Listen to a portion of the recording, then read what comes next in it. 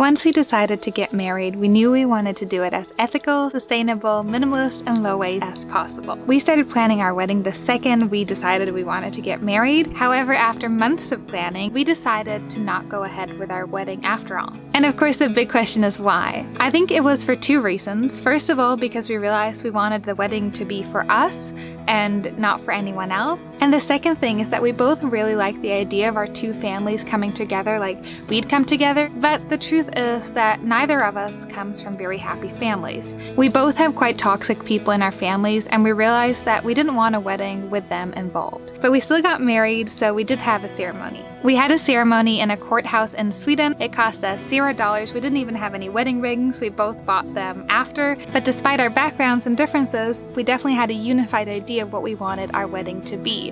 And that was something fun and loving and happy for us that also shared our ideals.